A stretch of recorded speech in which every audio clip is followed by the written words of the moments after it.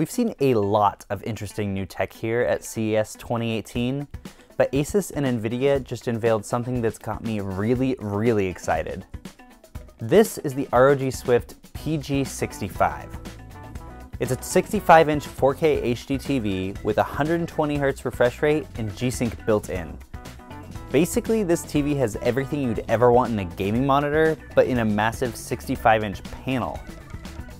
Now, this isn't the thinnest TV around, but I really don't blame them. Spec for spec, this thing beats out 99% of gaming monitors on the market, and it's a TV. They also made up for the thickness pretty well by including a really nice stand, which makes the whole aesthetic work together. The PG65 can get 1000 nits of peak brightness, which is going to make your image look super contrasty and helps give it a super high dynamic range.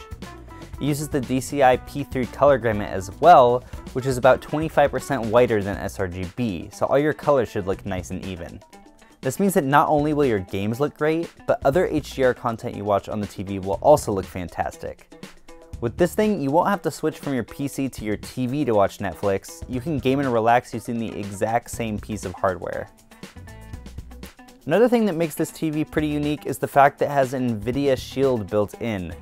This means you can stream games from your PC and even use the Shield controller to play games that work better without a mouse and keyboard.